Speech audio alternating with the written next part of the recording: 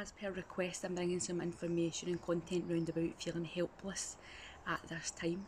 So there's many people that are feeling helpless at this time. They don't know what to do.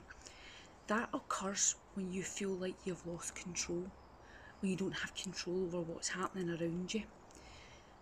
It's an important time right now that we're learning that we can't control everything, and we never really want to control everything anyway, although our ego does. The ego wants to control everything that's going on round about us so that we can keep us safe, and it knows exactly what's happening, but actually that's not safety. At this time, we can learn that we can't control everything, but we can control parts of how we respond to things. That's why I'm talking a lot about meditation, journaling, deep breathing. We can do things to control our emotions and to manage them, but actually we wouldn't want to control everything that's going on in our lives.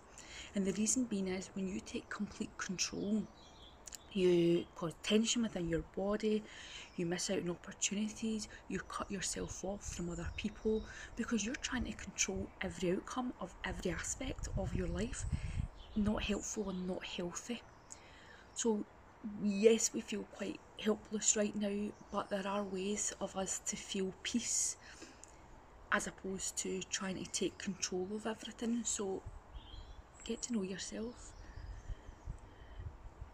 Accept that you can't control everything, but use practices like meditation, deep breathing, coaching sessions to manage your emotions at this time.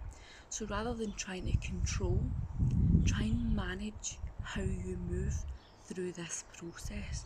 I am here if you need to chat.